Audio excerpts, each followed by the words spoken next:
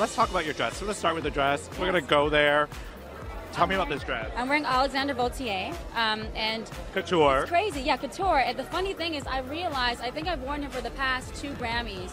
He just always gets it right for us women. Like, he just has a really good soft touch with edge and all that fun stuff, so it felt right. And Wait, why is he a good designer for the Grammys? You say it in a way where it's different than, say, a different red carpet. well, you know, for the Grammys, what he does to me is he just makes the woman feel very sexy, and you know, he gives you that show factor thing that you like. When you come here, this is like our Oscars to music, so you want to shine, and he just finds the perfect way to put it all together. Attitude, sexy, fun, young, cool, all that good stuff. So he's a great guy too. I am loving your beauty look. What about your beauty look and your makeup do you like the best? You know what? I wanted to punch my eyes up a little bit more tonight, so we went for a little bit more intensity in the eyes.